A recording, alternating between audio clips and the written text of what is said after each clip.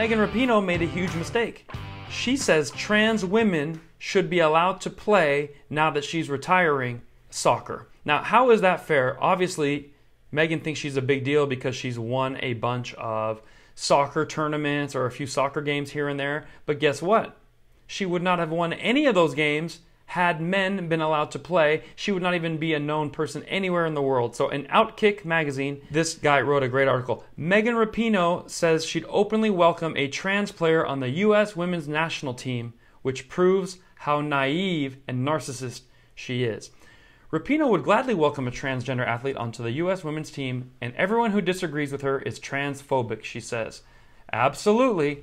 She told Time, when asked if biological men should be allowed, "You're taking a real woman's place." That's the part of the argument that's still extremely transphobic. People need to stop saying that. I see trans women as real women. So what you're saying automatically in the argument is you're sort of telling on yourself already, and it's that you don't believe these women are women. Therefore, they're taking some other spot. Well, I don't feel that way.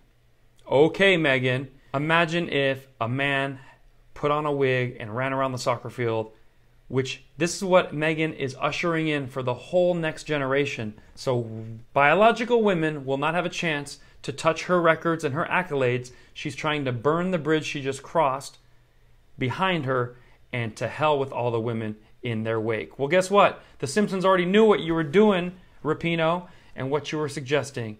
Homer, when male athletes are terrible at sports, he would go into the bush backwards and then re-emerge ready to seize the day.